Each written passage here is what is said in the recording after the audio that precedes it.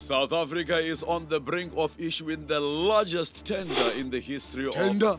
Where? Leave it, it's mine. As I was saying, the government contract will be for 6 nuclear reactors to be built by 2030. The tender is with an estimated 1 trillion rand and bidding will begin next year. Mr. Mantashe, is the ANC not afraid that a job this size will spark an all-out war between tenderpreneurs and anyone else trying to get a piece of this very lucrative pie? No. What you must understand is this. We are talking about 6 nuclear reactors, not a road in Limpopo. This is not for Mickey Mouse. 5 companies are in the running. Are these foreign companies? No.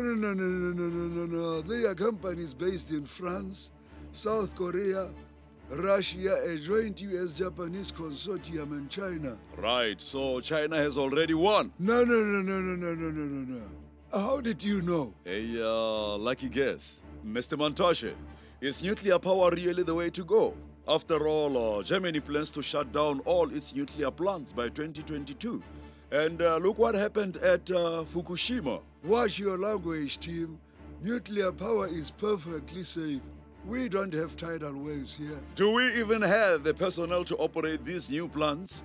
We don't want a Homer Simpson type person in charge, do we? No. No Homer Simpson. For a start, he is American.